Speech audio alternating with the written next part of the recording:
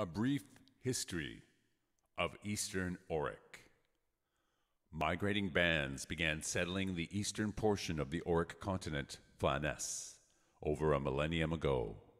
The Flan tribesmen were hardy and capable hunters, but not particularly warlike, and their small and scattered groups made no appreciable civilizing effect.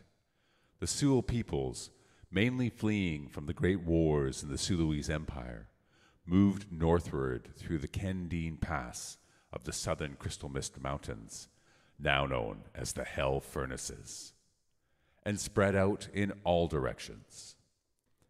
The fierce Oridian tribes likewise moved east, thrusting aside Flan and Sulawese in their path.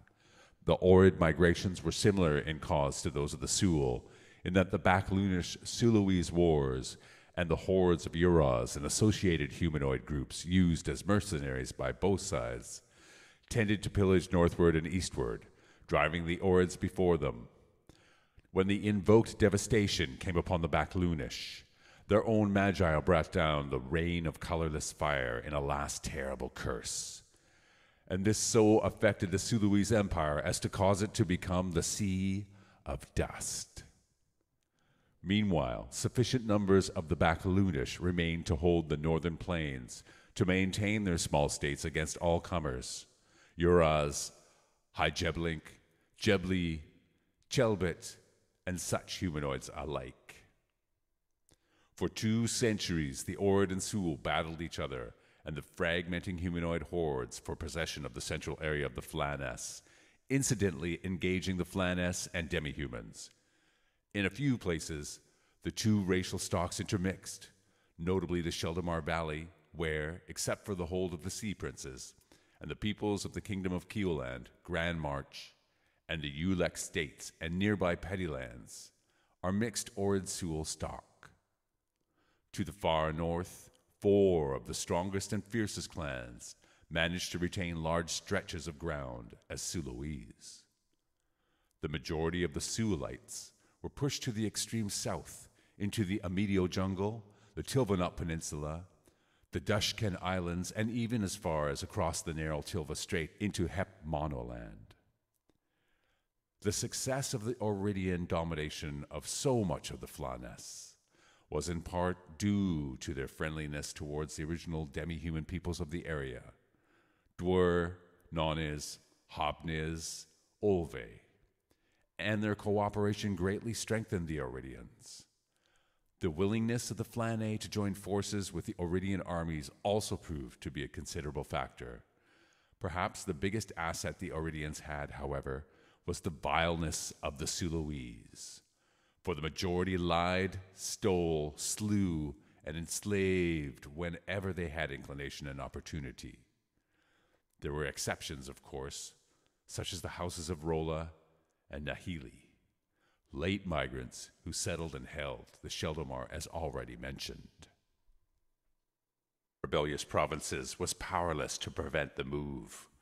Determined nonetheless to bring the juniors to its knees, a large force was gathered to suppress the newly independent kingdom, when a coalition of Fruts, Shna, and mercenary barbarians mounted a major foray into the Erdian North Province. The Overking swung his massed army northeast, and soon the invaders were crushed. But the cost in men and material was high, and in the end, the campaigning season arrived before any further action could be taken.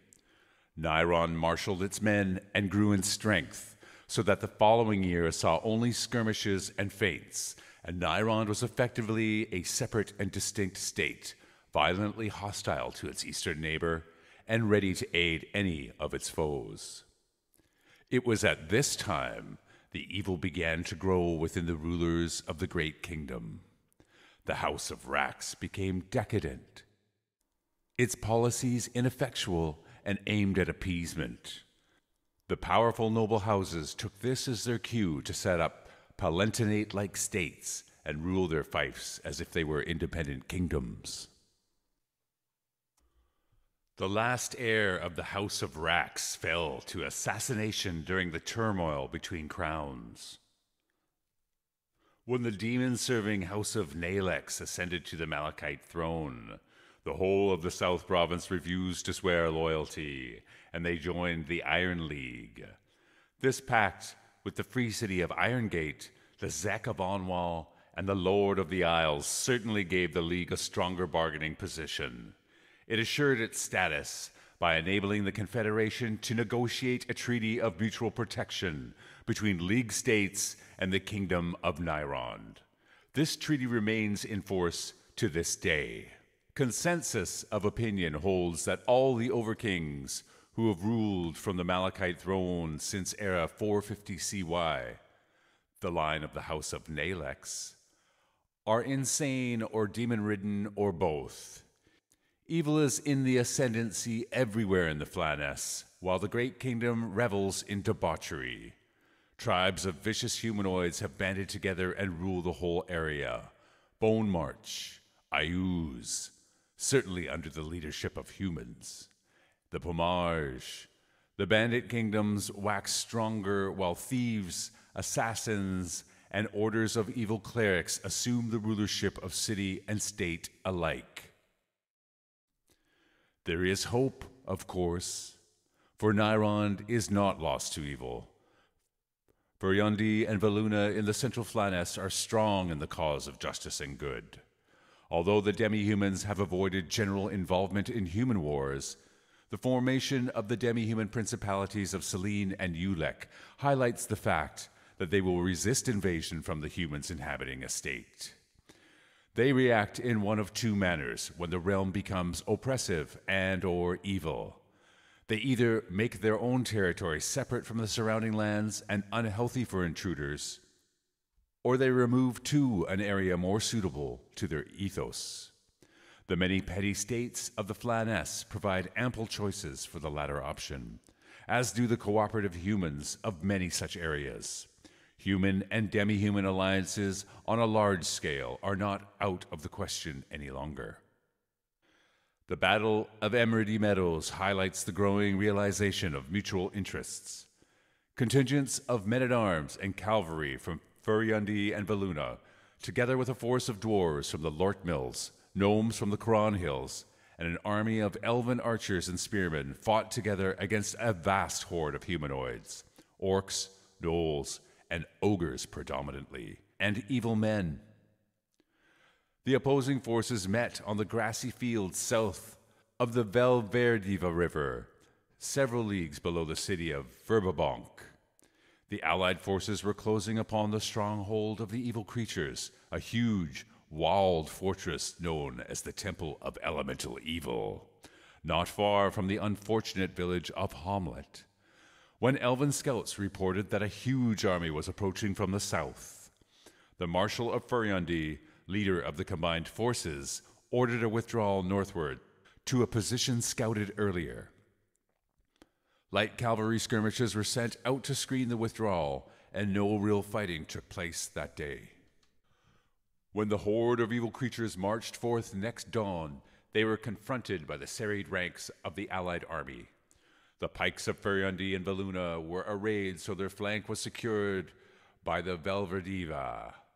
In the center were the banners of horse, and on the allied left were deployed bands of dwarves and gnomes, with a few units of elven archers placed in the intervals between. The humanoids fell immediately upon the left, while the men in the evil ranks rode to engage the center and right. The hordes of orcs, gnolls, and ogres thrust aside their hated foes and rushed to encircle the balance of the allied army. Thus the fatal trap was sprung, and the whole allied army pivoted, squadrons of knights driving into the rear of the onrushing horde of evil, and squares of elves emerging from the gnarly forest on the left to seal the pocket. Trapped in a pocket, with the bend of the Velverdiva at their backs, and the human and demi-human armies forming the chord of the arc, the packed mass of evil humans and humanoids fought hopelessly. After the great slaughter inflicted, the army went on to besiege the Temple of Elemental Evil, and it fell in a fortnight. The demoness Zugtmoy was imprisoned in the ruins of the place, with special wards to prevent her escape. Only a few of the wicked leaders of the temple managed to escape, and it is suspected that these individuals were responsible for the subsequent kidnapping and total disappearance of the Prince of Furyundi. The prince, betrothed to the daughter of the Plar of Valuna, and serving as provost of that state, as well as marshal of Furyundi, was of key importance to the forces of good. Upon his marriage to Jolene of Valuna, the two states would become a joint entity, the arch-cleric ruling in matters spiritual, and the prince, ascending the throne and becoming king, would rule in matters temporal. This state, with demi-human alliances, would certainly wage continual war on the evil nations, and the previous results boded ill for its opponents. The current state of affairs in the Flaness is confused indeed.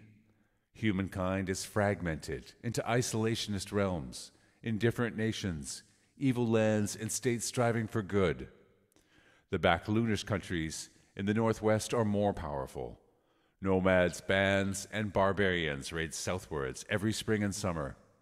Humanoid enclaves are strongly established and scattered throughout the continent, and wicked insanity rules the great kingdom. The eventual result of all of this cannot be foretold.